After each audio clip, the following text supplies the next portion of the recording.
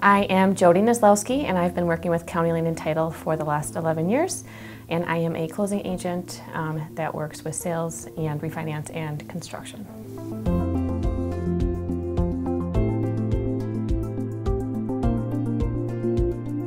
On the day of closing, you can anticipate a closing lasting anywhere from 20 minutes to an hour. Typically, if their lender is involved, it can take about 45 minutes. But if it's more of a cash transaction, it can last only about 20 minutes. It's usually pretty quick.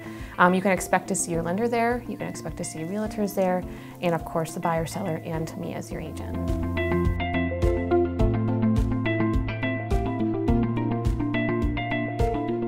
After closing, if the buyer gets married, they can add their spouse to title by simply contacting the closing company and talking to the secretary to do a quitclaim deed. The quitclaim deed will add both parties to the title. In the state of Wisconsin, though, whenever a party is married, if they ever go to sell the transaction or the property, both parties will need to be present to do the sale.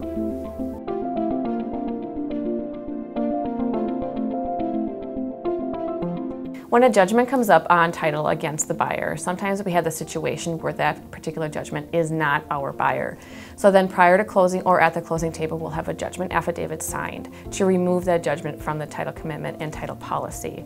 If for some reason that judgment is the buyer, we can do one of two things. We can remove it from our commitment in regards to helping the lender, or if it's a tax lien, we will actually have to take care of it at the closing table. If a judgment comes up against the seller on the title commitment, the same thing kind of applies, where we will have a judgment affidavit if the seller's judgment is not them. But if any judgment does come up against the seller that is our seller, then we will need to take care of it, even if it has to do with a medical lien, if it has to do with a tax lien, or if it has to do with any sort of credit card lien as well, we'll need to take care of prior to closing.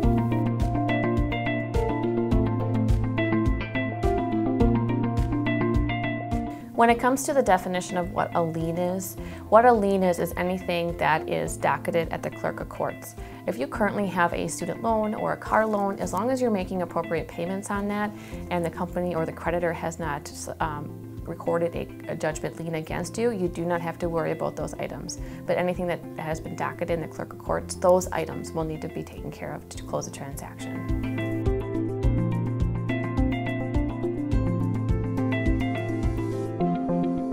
For a refinance transaction, the lender will hire the title company to perform the closing transaction. The reason why we're involved is because we are offering or giving loan policy insurance to that lender so that they are insured through that new mortgage that's being recorded. The buyer will come into, or the borrower will come into closing, and we will sign the documents with them, and we will disperse the transaction to protect the lender from any sort of insurance claim.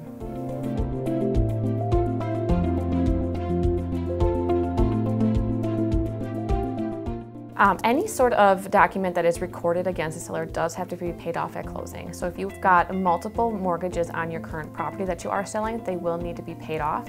Sometimes people will ask if a HELOC or a home equity line of credit has to be paid off. That also does have to be paid off and closed in order to close a transaction.